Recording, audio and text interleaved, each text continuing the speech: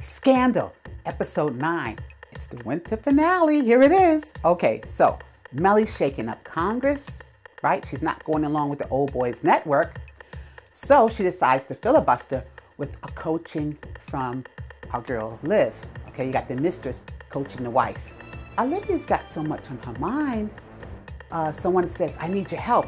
And she's thinking it's a murder or some big scandal. But no, they just wanted a recipe for cookies. So Melly's big move, she wants women's health care not to be cut. You know, she wants these reforms to stay in place. And of course, once she tries to do that, you always have people trying to work against that because it's money. And Melly is so furious about this. She decides to filibuster regardless of being sick. You know, she has to use the bathroom and doing all kind of things. She is going to filibuster. It doesn't matter until she faints. She's that convicted about this issue.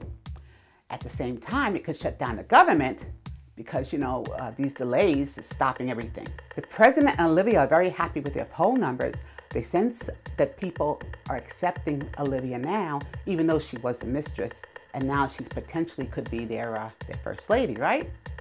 So the president's happy, but Liv has other things on her mind. There's something going on with her. We find out later in the episode what it is. We think she was pregnant. Yeah, the P word. And we think she got the A word because at the end of the episode, yeah, we're going to go right there.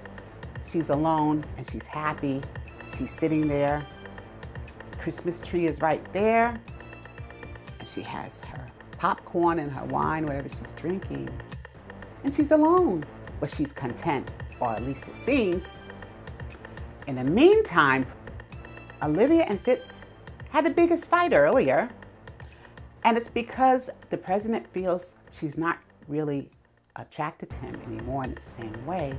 She liked it when he was unavailable. And there are some people who are attracted to drama. I know people like that. I'm sure you do too. They don't want a simple relationship. They want there to be some kind of trauma. Drama and trauma inside the relationship. So you see this situation with the president where he's very disappointed with her. He's like, I should have stayed with Melly. Oh, really? It was your wife, silly. All right, no. We won't go there. But my thing is, and we love Olivia, you know, it's all fun and games. But the reality is, if you are married, of course, try to work it out with your wife. There had to be a reason why you married her. Most people do have a reason, good reason why they married their spouse. And a third party just complicates things. You can't work on your relationship if a third person is in there vying for that person's affections too. It just complicates things too much. So we totally get it. Olivia ends up by herself, and here's the president in the White House. He's by himself. And I guess Melly's by herself, or she's with the kids. The same thing, you know. And so who knows where it's going to head after the finale. We'll see what happens next year. Maybe they get back together.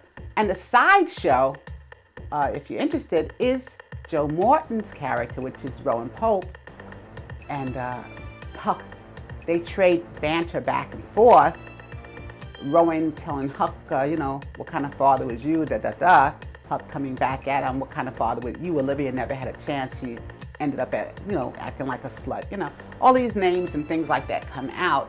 But we understand both sides. Both of you guys are like gutter, you know, rats. You've all killed, murdered. So I don't know if one is better than the other. I doubt it. But anyway, so yeah, that was Scandal.